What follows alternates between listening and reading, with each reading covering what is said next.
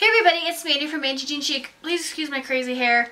I need a haircut so bad, and my hair was just bugging the heck out of me today on my way home from work. So this is car hair. But I wanted to do a quick video because I thought about it on my way home.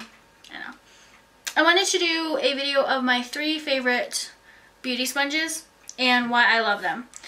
One of them you will see in my empties video because it is saying goodbye after this video. This will be the last time you will see my Avon beauty sponge. I've loved this sponge. I only use it wet. I hate it dry. But it's all stained and I've washed this many times. It has tears in it. The reason why I'm actually pitching this is because I left it on my vanity and it fell off. And my little Sheba Kimber, she thought it was a toy. So time to say goodbye. But I will reorder another one, and here's why. This is super soft. It blends in my concealer and my highlights beautifully, but I only use this damp. Dry, this thing sucks. But damp, it's really nice. It's dense. It's just a really nice beauty sponge. So, moment of silence. 2 beauty sponges that I have are newer. I have used both of these. I have washed both of these. I actually have formed an opinion on both of these. This first one I have is from Bella Beauty, and I got this at TJ Maxx. They come in many colors. I just picked the hot pink one because I like pink. But I paid $3.99 for this. It's latex free, hyperallergenic. This sucker is like dense. I mean, it is. Where this one I could like just squeeze down with, watch, 2 fingers. This one takes some more effort. I only like this one wet. It's definitely sturdier than my Avon one. It applies makeup beautifully. It blends things out. The thing I don't like about it is it's smaller. So it takes a lot more time to really blend your makeup out with it, they being this small. But I like it. I don't dislike it. For $3.99, it's a nice beauty blender to have because this has a very pointed tip. So you can get right in there with this, where this one is not quite as pointed, so you run the risk of placing product where you don't want it. So I like it. I had the original Beauty Blender when they came out, and it's soon, had its demise. But I wouldn't repurchase it for that price again because there's so many other things that are cheaper that are wonderful. And this is one of them. It's not a beauty blender. It's not a beauty blender. It's not the same quality, but it has its functions. It's just really stiff. Now, the beauty blender that is now my new favorite, and you guys know I love Real Techniques. I'm not saying this because I'm biased. I bought the Real Techniques beauty blender. It looks like this. It has the flat side. What they say is it's Real Techniques by Samantha Chapman. Your base flawless miracle complex sponge, high definition results, online tutorials. What I like about this sponge better than these 2, I like the shape of it.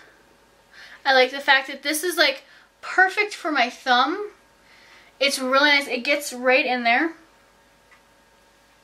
Now with this flat side, you're thinking, why would you want that? Think about it, right under your eye. It just fits wonderful.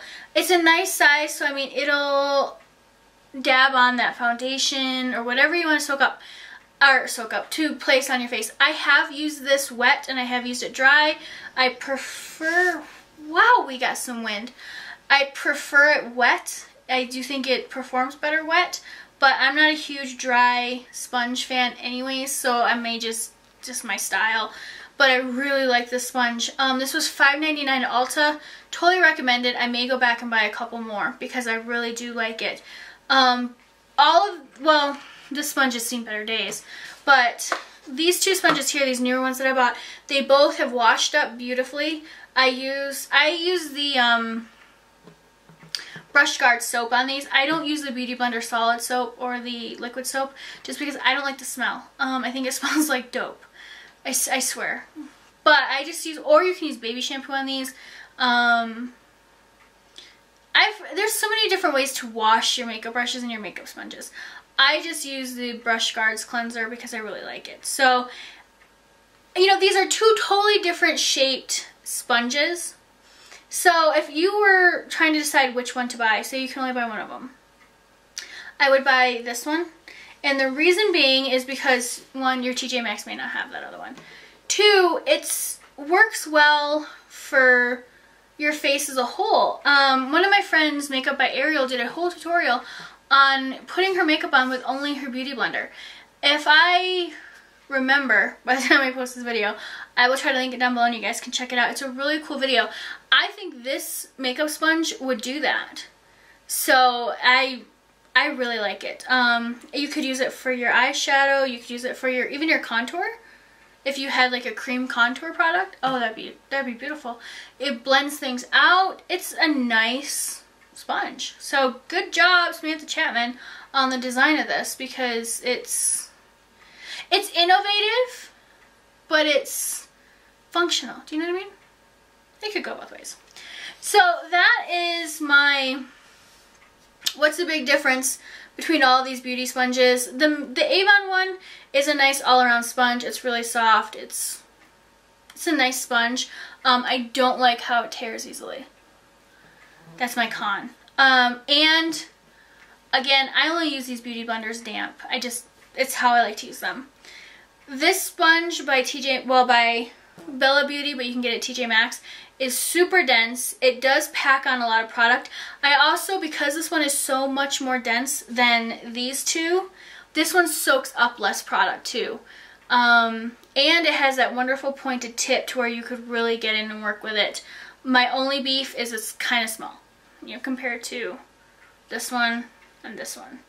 I mean, it's a little smaller. The Samantha Chapman Real Techniques one, I really like the sponge. I like it better wet. It's very dense. This one does soak up a little bit of product, which is why I recommend using these wet.